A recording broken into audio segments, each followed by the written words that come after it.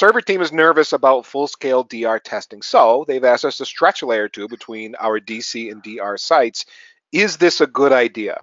And I assume what we mean by they're nervous about full-scale DR testing is they don't want to get into different IP blocks that they should have over in the DR site, or presumably they would have over in the DR site, and or they just don't want to cut over completely. So they want to stretch, they want to buffer. Is this a good idea to stretch layer 2 between the DC and DR sites? Gentlemen, your opinions. You ever tried to troubleshoot a spanning tree loop across 2 sites?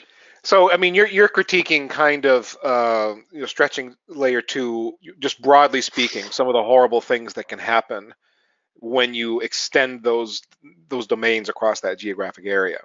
Yeah, how big do you want your failure domain? Mm-hmm. Now, if you're using EVPN or something like that, where you can segment the stuff, then that's a different matter. But that, I assume that that's not what's engaged here.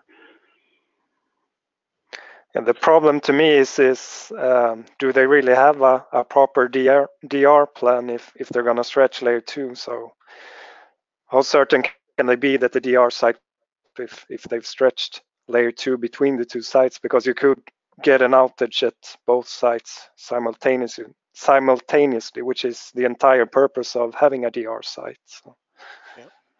So I would make that a part of my test plan. Yeah, you have the technologies out there now. EVPN addresses this issue with multi-site stuff in some ways. You also have, like, Cisco has OTV that's, is what I've heard a lot of people use as a use case for a migration.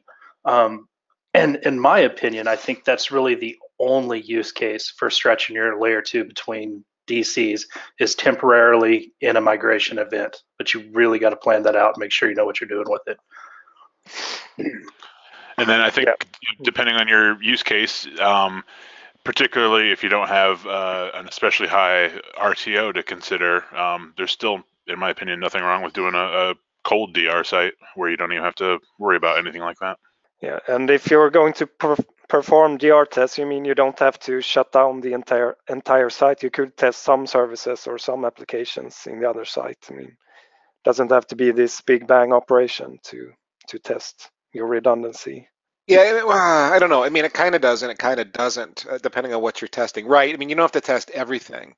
The routine I have fallen into it was usually application specific. Okay, today we're going to test this specific application. It wasn't we're going to throw the big red switch and watch everything fail over and not. It was more controlled than that, but it was replicating a failure and then testing that the application worked, but an application at a time as opposed to all the things.